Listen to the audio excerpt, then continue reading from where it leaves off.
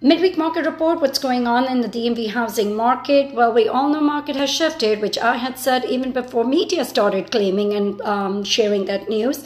So for me, the numbers make a huge difference. Compared to last year, June 2021, the Smart Chart released their stats for June 2022. We are down 32% with the pending home sales, which makes sense. The market had shifted. Buyers are now writing an offer. However, the positive news is that the average sold price rose 7%. So which also reflects that, hey, market has shifted, but we're not depreciating or reducing or dropped in a home price value. We're still holding strong. So if you're home sellers, it's still a great time to sell your home. Just have a lot of patience on where the buyer may be a little more selective about the home purchase. This past weekend, I did an open house, had a great foot traffic with all my targeted marketing.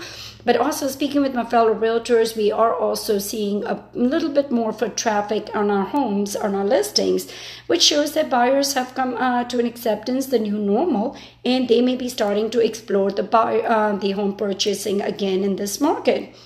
So DMV area, again, it's a very local economy that drives our market rather than the macroeconomy of the country.